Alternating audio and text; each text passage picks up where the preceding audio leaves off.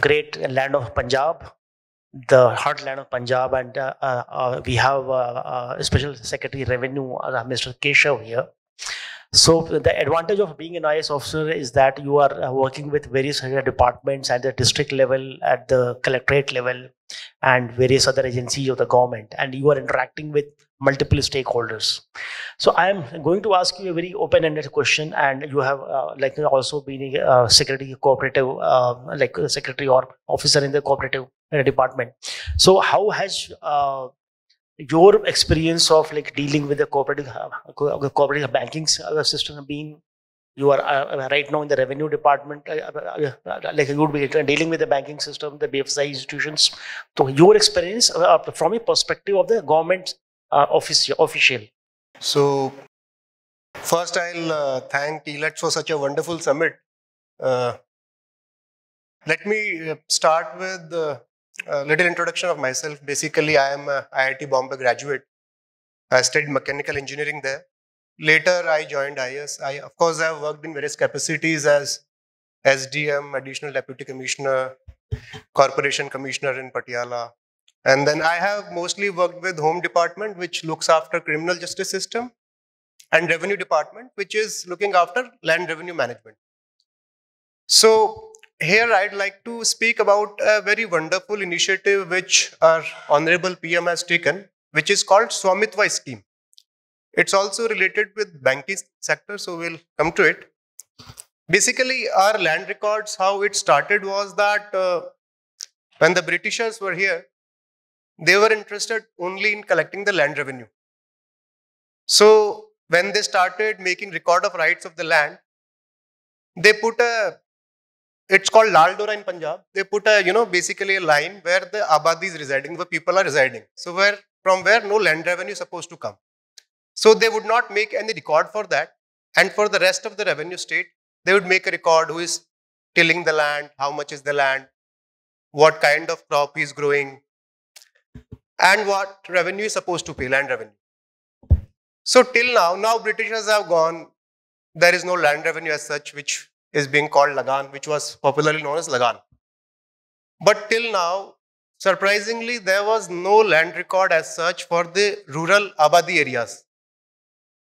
So our Honorable PM came up with this fantastic initiative, which is called Swamitva. So what they are doing is that they are creating land records for these rural areas from scratch. And they are using, top-notch technology. Survey of India is basically doing a drone-based survey for the village, where they come, they map the whole village, and then they assign the ownership to the people, like this land belongs to this person. They create a record of rights for that land.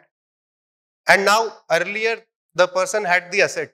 Say, for instance, if somebody has a land 500 square meters in a village, it has some value, but he has no papers for that land. So he can't take any credit. He can't monetize it. So now that is becoming possible. The land is becoming bankable. Earlier, if somebody is having a land asset in a village, he would have to go to non-institutional people for credit because he doesn't have the paper for that. Now with Swamitva, this has been a big enabler in the sense that now people can exchange the land with a proper system, registration system. They will get an ownership deed. And then if they want to sell, they can sell it through registration.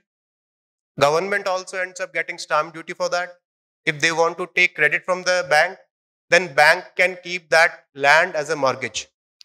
So I think, as Ravi said, working with the government, Swamitva has been a big, learning for me personally also. And it's been a boon for people as such in rural areas. Otherwise, working in the corporation department, I handled sort of 2 banks there. Not directly, there was an MD. I was Special Secretary Corporation. There was a Agriculture Development Bank, and there was a State Corporation Bank. So, the story there is different, of course, because, a lot of loan has been forwarded to rural folks by these banks, and these loans are all backed by, some land which has been mortgaged. But the repayments have not been as per expectation because a lot of political angles come in then. So otherwise, since all of these guys are from banking sector, my topic as such here was,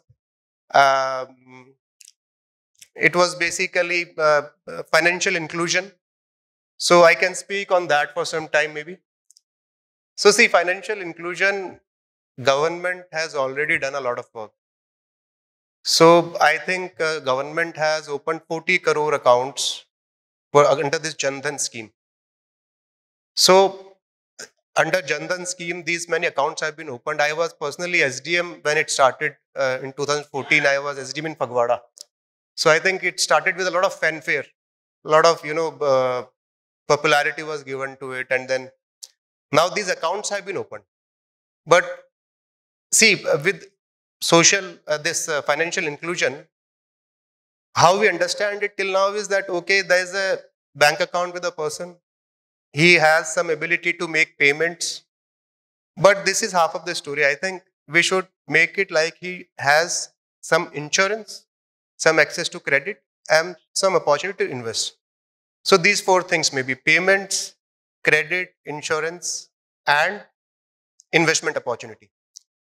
Now, maybe 25-30% part of the story is there in place. Now, with this Aadhaar-enabled payment system coming in place, I think the rest of story will get, a good closure. Because right now, what are the challenges to financial inclusion? Are these challenges like, brick and mortar structure of the banks? The access basically is a challenge. So all the people in rural areas, difficult areas, the demand side challenge is that they are not having access to these brick and mortar banks. The supply side challenge is, of course, it becomes uneconomical for the banks to open branch in areas where there is not much business. So I think, in my personal opinion, the solution lies in the cashless economy where we are going now.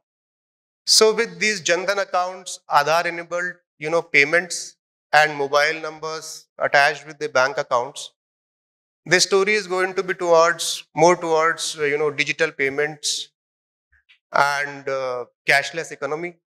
So now what is required is that vulnerable groups in rural areas, they need a lot of literacy, basically, financial literacy, to enable them to adopt this system. So, for instance, a lot of digital payments are available now, but they are not in regional languages. And also, maybe if they are supported by this voice overs, where the person is told that, okay, you received this much amount, you have paid this much amount, and regional languages, then the adoption becomes easier. At the same time, protection of consumer rights, that is also equally important. So this triad of financial inclusion policies, moving towards cashless economy, digital payments, along with financial literacy plus enforcement, this triad can move towards, move towards a better economic prosperity and financial inclusion for the vulnerable groups, rural areas. So I think that's good enough from my side. Thank you for this opportunity.